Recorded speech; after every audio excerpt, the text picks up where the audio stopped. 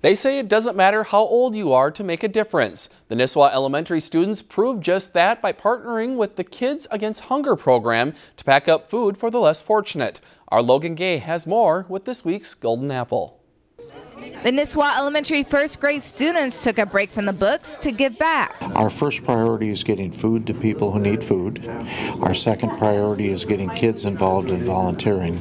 And when you get kids this young involved in volunteering, you just kind of hope that it sticks with them all their life. The students teamed up with the Brainerd Lakes Area Kids Against Hunger to pack up several meals for the less fortunate. The kids, as you can see, are going to be on these manual production lines, and most of them will pour an ingredient into a bag, but then some of them will weigh the bags and some of them will seal the bags, and then they'll box it up.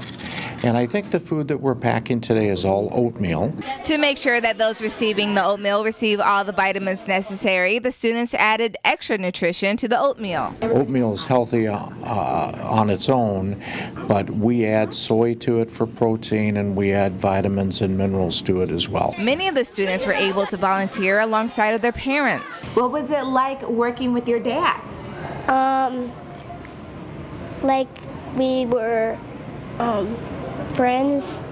It was awesome just seeing the smile on his face and all the different assets and facets of the whole operation. It was really cool. And with the combined effort, the kids were able to pack over 4,000 meals. They were so committed to the cause that they packed more meals than were expected. And that just shows the productivity of these youngsters. You know, their minds are turning, they're eager to learn and do stuff, especially when it's for a good cause. Students like Kingsley left the packing feeling a little more grateful for the food they will be eating on Thanksgiving. Because some people don't have food and I serve them food, so it makes me feel happy. Kids Against Hunger also partnered with the Pierce High School Spanish students this week to pack food. In Nisswa for this week's Golden Apple, Logan Gay, Lakeland News.